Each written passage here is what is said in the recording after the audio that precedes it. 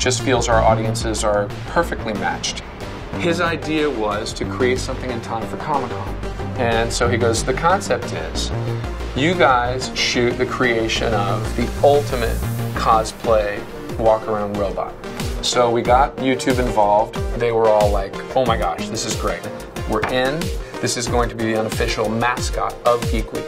Matt and the colleagues over at Wired wanted to do the ultimate cosplay. So would we be interested in playing with them and helping them create this character? And of course the answer is like, yeah, why not?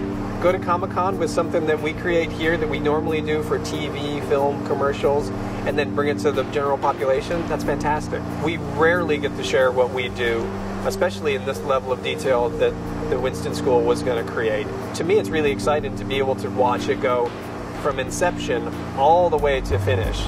We've never done that before. We hope that we inspire people to go and do some stuff. Go make a cosplay costume.